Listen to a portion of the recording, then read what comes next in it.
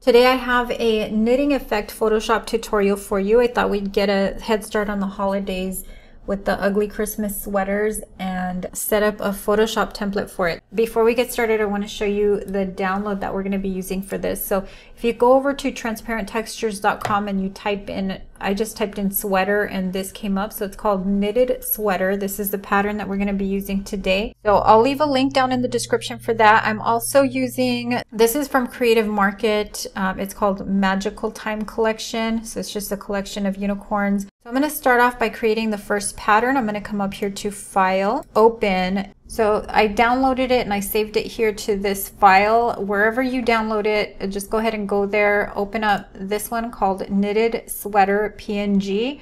And that's going to open up that pattern that I just showed you from Transparent Textures. Go ahead and click Open. And it's going to open up looking like this, so you're not going to be able to see anything. It's there. It's really difficult to see. It's just a very subtle, light texture, but we're going to turn it into a pattern. So I'm going to come up here to Edit, Define Pattern. I'm just going to leave it as Knitted Sweater PNG and click OK. So that's our first pattern. So I don't need this anymore. I'm going to go ahead and get rid of that. I don't have to save it. Now I'm going to open up a new document. So I'm going to come here to File, New, and I'm going to make this pretty big. I'm going with 6,000 by 6,300 resolution because I'm thinking this is more for Christmas cards or something like that. So I'll just go with the higher resolution RGB 8-bit and everything else can stay the same. So inside the new document, I'm just going to come here to the layer adjustments. I'm going to choose pattern with the drop down. Choose the pattern that we just created. Make sure to scale this up. We're going to scale it to 300% and click OK. So it's going to be a pretty big pattern and it might get a little fuzzy because we're scaling it up 300%, but that's okay because we do want that fuzzy fiber look. So I'm going to go ahead and right click and choose Convert to Smart Object. The reason I turned it into a smart object is so that I could change the adjustment if I needed to later on. But I'm going to come up here to Image, Adjustments, and I'm going to choose Levels. You can do Command L or Control L on a PC as well. That'll get you this box. And I'm just going to take the black slider right here and take it all the way over here to 200. You can also just type it right here if you want. And I'm just bringing that down, so I'm going to have this grayish color now. From here, I'm going to press Command and the letter J. That's going to give me a duplicate of this. I'm going to come here to the bottom one and I'm going to add a Gaussian blur to this. I'm going to come here to Filter, Blur, Gaussian Blur, and I'm going to choose 1.5 pixels for this and click OK.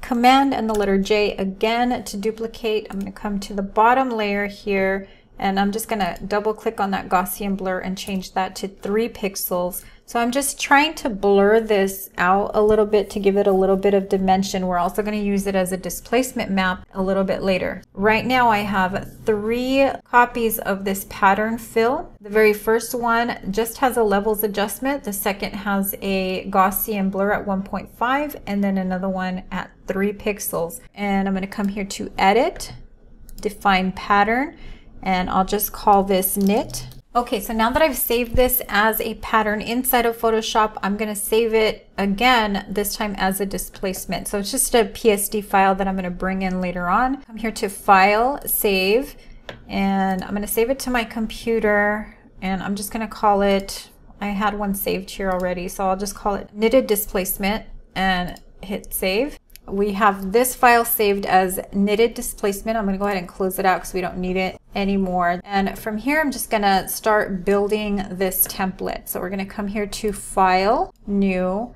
and I'm going to make this one 2,000 pixels wide by 2,800 pixels high. I'll leave the resolution at 300 RGB 8-bit. So this is the size that I've created. This is more or less the dimensions of a Christmas card or something like that.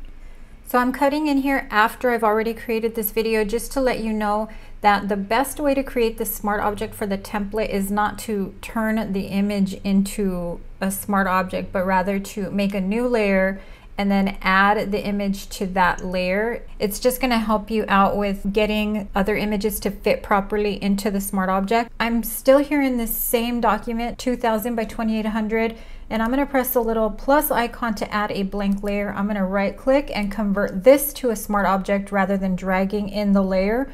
and doing it that way. So I'm just going to double click here. Now I'm inside of the smart object and I can come in with my design and make adjustments after the fact. First one I'm going to work with is this right here. It's the little unicorn. And I'm just going to drag it out, maybe bring it in here a little bit on the edges. Let's add these filters. I'm going to come up here to filter, distort, and displace. We're going to add that displacement map in that we just created earlier. So our horizontal scale is 10, vertical scale 10, stretch to fit, wrap around, and make sure embed file data is selected and click OK.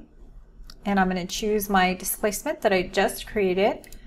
Click OK, and that's coming in. So you can see what it's done. It's just kind of made these edges here a little more jagged, and that's what we want. So we're going to come back in to filter, this time to pixelate and mosaic. For this one, I'm going to leave my cell size at 6. I'm going to click OK. And now we just have this kind of pixelated graphic here. So the next thing I'm going to do is come here to the layer adjustments, and I'm going to choose pattern, go to the drop down, and I'm going to choose the very first pattern that we created from transparent textures.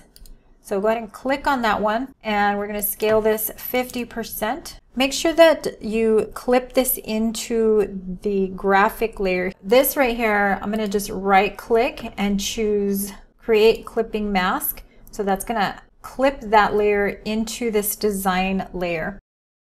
Now I'm going to just click on the background and go back in here to the adjustment layers, choose pattern again. This time we're going to choose that second pattern that we created, the gray one, and I'm going to take that down to 50% as well. All right, now I'm going to come back here to the design, and I'm just going to change this like to color burn, or I'll go with overlay for this one. This is all going to depend on the colors in your design, if it's a dark or light design. Usually I'm using overlay or color burn or linear burn. If you want to learn more Photoshop effects, click the link up on the screen right now, and I'll meet you in the next video.